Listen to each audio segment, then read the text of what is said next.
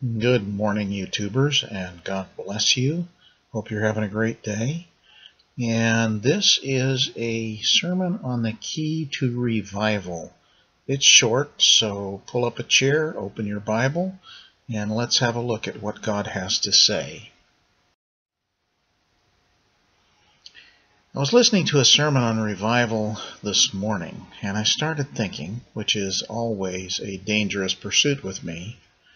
But anyway, I began to wonder what really brings revival. What causes people to go all out for God so that there is a multitude that nobody can count of Christians, of people who worship, people who love God and want to serve Him? Is it miracles? No, but they're part of a real revival. Well, is it Bible teaching? No, but that's part of a great revival. Is it prayer? No, but prayer is a gigantic part of revival. Is it worship? No, but worship is almost automatic in a true revival that God sends. Now, obviously, on God's side, it's always the Holy Spirit who comes to refresh and renew His people. But what about man's side? What is it on my side, the human side, that brings revival? Now, you know, God actually tells us, and it's both in the Old and New Testaments. But I'll quote a New Testament passage or two to show you what He says. And again, this has been working in my heart for a few months now, so it's relatively well formed, and I hope I can communicate it well to you. The key to revival is in Matthew in its opposite form, and in Revelation in its positive form. So Matthew the negative and Revelation the positive, and we'll go to Revelation last. In Matthew 13 through 16, Jesus says this, "Therefore I speak to them in parables, because while seeing they do not see, and while hearing they do not hear, nor do they understand. In their case the prophecy of Isaiah is being fulfilled, which says, you will keep on hearing, but will not understand. You will keep on seeing, but you will not perceive." And here's the key, the negative, that is, "For the heart of this people has become dull. With their ears they scarcely hear, and they have closed their eyes." They won't listen, they won't see. Otherwise, they would see with their eyes, hear with their ears, and understand with their heart, and return, and I would heal them. And then He says to His disciples, "But blessed are your eyes because they see, and your ears because they hear." So that's the negative side. Closed eyes, closed ears, refusal to hear. Now here's the positive. And could it be that simple, that God just wants us to listen? And the answer is yes, because listening to God is the key to revival. Refusing to listen locks the door of revival and throws away the key. In Matthew chapter 13, many of the people who heard Jesus were amazed at the miracles. They hung on His preaching. He was fun to listen to, but they didn't actually listen in the sense of being willing to hear and respond. To them, Jesus was like Ezekiel.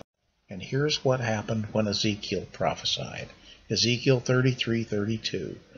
God says to Ezekiel, "You are very entertaining to them, like someone who sings love songs with a beautiful voice or plays fine music on an instrument. They hear what you say, but they don't act on it." So they went to the concert, but after it was over, nothing happened.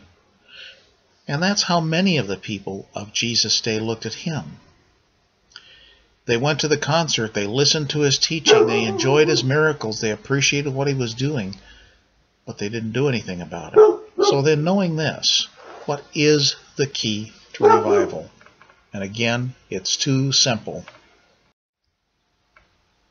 It's found in Revelation 7 times.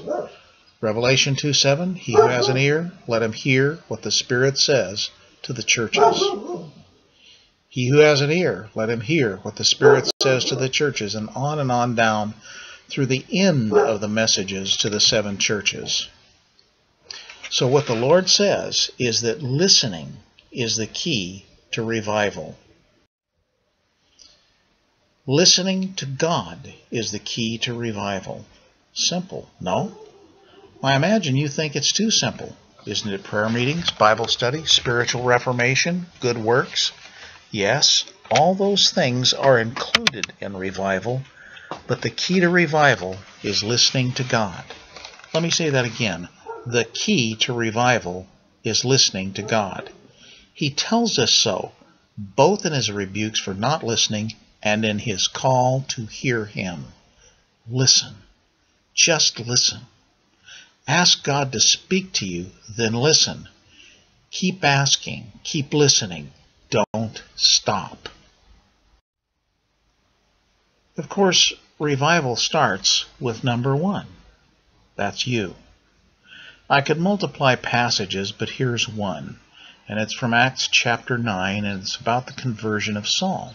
It says, "Then Saul, still breathing threats and murder against the disciples of the Lord, went to the high priest and asked letters from him to the synagogues of Damascus," that's just north of Jerusalem, "so that if he found any who were of the way," that is Christians, whether men or women, "he might bring them bound," that's for prison, "to Jerusalem. As he journeyed, he came near Damascus, and suddenly a light shone around him from heaven, and he fell to the ground, and he heard a voice saying to him, 'Saul, Saul, why are you persecuting me?' And he said, 'Who are you, Lord?' Then the Lord said, 'I am Jesus, whom you're persecuting. It's hard for you to kick against the goads.'" Apparently the Lord had been pricking him like with cattle goads for a long time. So Paul, trembling and astonished, said, "Lord, what do you want me to do?" Then the Lord said to him, "Arise and go into the city, and you will be told what you must do." So the Lord made Paul listen. He forced Paul to hear. He wouldn't let him not listen. He knocked him to the ground and made him pay attention. And finally Paul said, "Lord, what do you want me to do?" That was the key to Paul's personal revival. Now, you probably won't be forced to listen like Paul was, but God wants you to listen to him. He wants you to listen to him over the television, over the political messages that you hear, over your work, over your boss, over anything and everything, your children, your husband, your wife, your boyfriend, your girlfriend, doesn't matter who. He wants you to listen to him. And he's saying the same thing to you today as he said to the 7 churches of Revelation in 95 AD. He who has ears to hear, let him hear. Pay attention. Listen. When you do, revival starts in you. And then it spreads. God fills your life, and when you overflow, he fills others' lives through you. Now here is how to listen to God. And again, it's almost too simple. Just start listening. Then ask that you will hear what he says. When he does speak to you, and assuming that what he seems to say is not contradicted by Scripture, do it. Do what God says. And when you do what God says, more information comes. When you do what God says, more blessing comes. When you do what God says, he opens doors for you. When you do what God says, he fills your life with his grace and with himself. So doing leads to him speaking to you more. Listening to what he says next and doing it leads to him working with you and in you fully. As you listen and do, he fills your life, and then your life overflows, and others catch the spirit of listening and doing and overflowing. It's like a flood, but a good one, that starts from multiple springs of water, so that everyone around you gets what you've got, and that is the goal. I truly hope you do this, friends, and I truly hope you're blessed by this message, and that you believe and hear the teaching that God has to say to you.